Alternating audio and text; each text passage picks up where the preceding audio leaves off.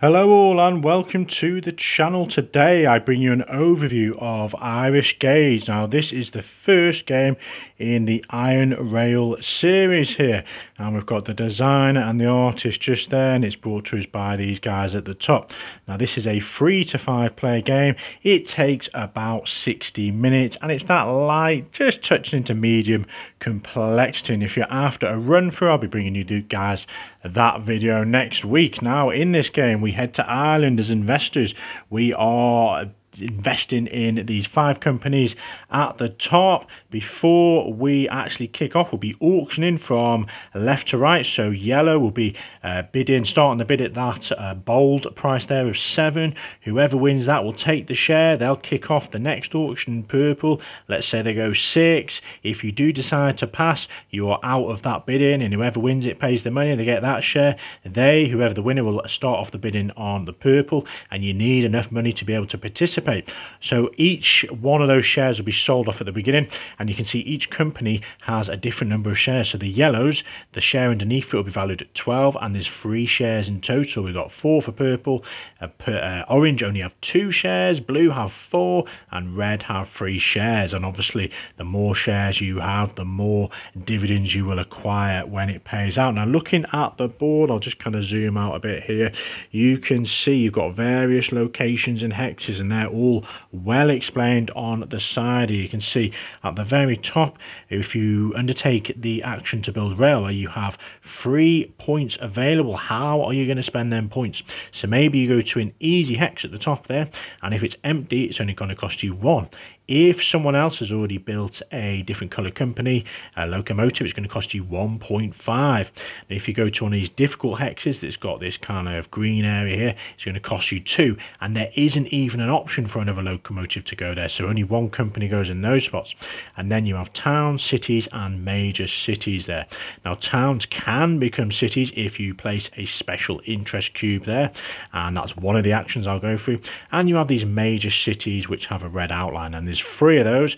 You can see them just here. Now if you manage to connect these 3 cities, your company will get a £12 dividend, and if you're the only shareholder in that company, you will get the lot. If there's 2 shares out there, it'll be split amongst whoever owns them shares. So maybe that's a little bit of extra revenue you're trying to attain. Now each company starts on the same spot every game, so you can see just below yellows here, it's got a yellow marker, and same for those, but the interest cubes are randomly drawn on those city spots. Now what are the 4 actions you can do? You're trying to create the most revenue through dividends for the end of the game. You will be acquiring more money through these dividends. Maybe you will create an auction to buy more shares, but the tricky thing is the amount you bid. Let's just say you do an auction and you buy this purple share here at a value of 8. At the end of the game, it's only worth 5. So you might have an accumulation of these shares, but it's only worth the bold number. So be mindful of how much you bid. So the first action you can do when you actually start the game, if you've got any money after that in the initial auction, is undertake an auction. So it's your go. You declare an auction, you pick which colour you're going for, and everyone participates. Now you can't pass, you can't choose that as an option. You have to pay the bold, you have to say the bold number. So let's say you go for the red share, and obviously this first one would have been bid in the opening auction, so it's going to cost you 11 as an opening bid. Everyone else passes, you get this share then for 11. That was your go. It might be that you actually get outbid, so you've created your action as an auction, but you don't even win it. Okay, so that is one option. The second option you can do is build railway tracks. So let's have a look at purples. Now to be able to build purple, you need a share in the purple railroad company, and applying the rules, we'll just take a couple. You've got 3 points to spend, so we're going to spend 1 point to go in here, and we're going to carry on 2 points. We're going to go, we can't go in here because that would cost us 2 points, totaling 4, so we're just going to go maybe up here. So a couple of rules: you can only place locomotives adjacent to your starting location. You couldn't just randomly place another one up here. You know, it has to be somehow connected back to the starting location. So they have undertook their action. The next thing you could do is a special interest. Now, you can only do this, which is a good example, if you have a share in a company, purples here, and you are actually at a town that can be upgraded to a city. Now, let's just say, you know, we'd gone down here and spent that instead. You spent 1, 2, 3. We can't do a special interest because we're not connected to it, even though we're adjacent. So having made this connection, we can undertake this action.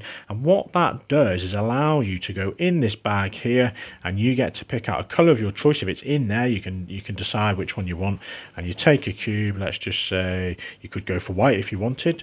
We're probably not. We're going to go for black to diversify a little bit. So we turn that town into a city, which is important because the last action is drawing dividend cubes. This is where you're hoping to get the right colours and make some money. Now, you would not look in the bag this time. You would draw 3 random cubes. You would pop these out here, and we have 2 pinks and a white. Now, it's irrelevant of how many of a cube, it just references that pinks come out and whites come out. So you'd work your way from left to right at the top here. So the yellow company, that's very early days really, but yellows have not met the criteria, and the criteria to be receiving dividends is having a paying city, which is one of these colours, so a pink or a white. They're on a black cube, so they're not participating. If you had, well, let's carry on then. So we'll go, that's yellow's not participating. Purple, now purples are well, no, they're not participating because they've got a white paying city, but they can't connect to another paying city because it's black. Now let's just say this cube was pink. I'm just going to pink one of these. You've met the criteria. You've got a paying city to another paying city. The final criteria, so there's 2 ways to meet it, is a paying city to a paying city or a paying city to a town.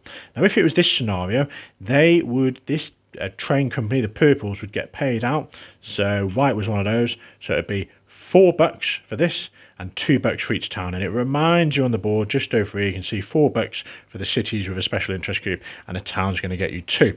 Now you would take that $6 from the supply and it would get paid out between the shareholders. So, you know, we've got 3 players here with their money ready to spend. If only this player had a share in purple, they would get the $6. If these guys and these guys had a share each, you'd split it £3 each. So you'd be splitting the dividends. Okay, so that is how you do that.